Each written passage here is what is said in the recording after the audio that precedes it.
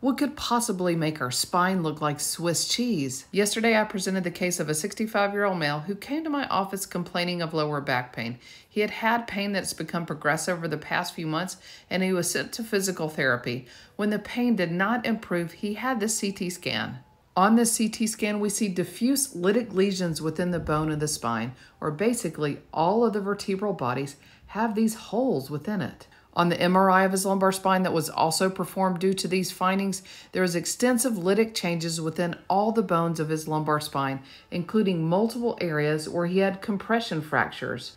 Lytic lesions within the bone, including our spine, is usually a result of what's called multiple myeloma. This is a cancer or a malignancy within our bone marrow. Our bone marrow contains a type of cell called a plasma cell. This cell makes antibodies, which are a part of our immune system that helps us fight infection. When they become cancerous and grow out of control, this is called multiple myeloma. When these types of cells grow out of control, they make an abnormal amount of antibodies called monoclonal immunoglobulins or M protein. You can imagine if this type of cell grows significantly within our bone marrow, normal cells that lie within our bone marrow can become extremely low. That includes red blood cells, white blood cells, as well as platelets. That means patients can present with anemia or low blood cell counts, leukopenia or low white blood cell counts, or thrombocytopenia or low platelet counts. Okay, so why is there holes in the bones?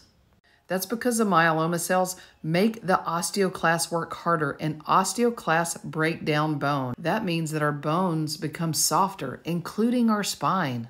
That's why this patient presented with back pain, because all the bones within his spine were becoming soft and he suffered multiple compression fractures. In fact, bone pain is one of the most common presenting signs of multiple myeloma. Fractured bones are one of the major problems that can happen in myeloma patients, and that's not just within the spine, but within any bone in our body. You can imagine if those bones are being eaten away, that they're more susceptible to fracture. Often, multiple myeloma patients are treated by neurosurgeons as well as orthopedic surgeons. What else can happen? Hypercalcemia is often something that's found in myeloma patients, and it's because of the same reason.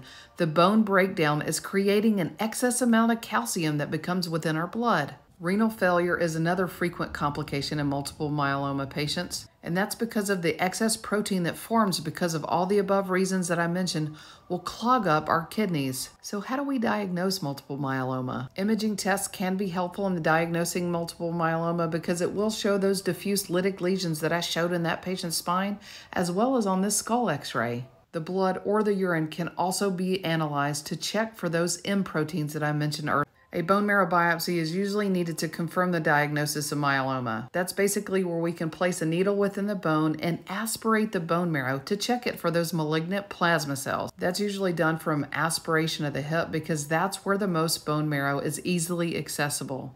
Most cases of myeloma are typically diagnosed between the ages of 50 to 70 years old. Treatment for multiple myeloma is typically by medications including targeted therapy and chemotherapy with or without steroids. This is usually started with induction therapy, and that's followed by maintenance therapy to help prevent recurrence of the cancer. Many types of doctors may become involved in the care of a myeloma patient, including oncologists, nephrologists, which are kidney doctors, orthopedic surgeons, and neurosurgeons. Myeloma is very sensitive to radiation treatment, so radiation oncologists may also be involved in that patient's care. In our patient's case, he suffered extreme back pain due to multiple pathological compression fractures of his back. The severe fractures that he had within his back, we were able to treat with a procedure called a kyphoplasty.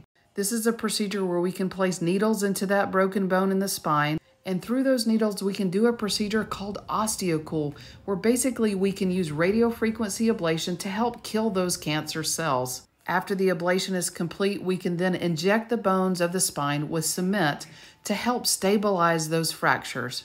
It's a minimally invasive surgery that can provide significant immediate relief to patients with fractures. We also took a biopsy of that bone during the initial procedure to confirm his diagnosis of myeloma. Once a diagnosis was made, he was then initiated on his oncological treatments. He obtained pretty immediate relief of his back pain and is now in his chemotherapy regimen. Another case of patient-focused and compassionate care. Stay tuned next week and I'll go through another case.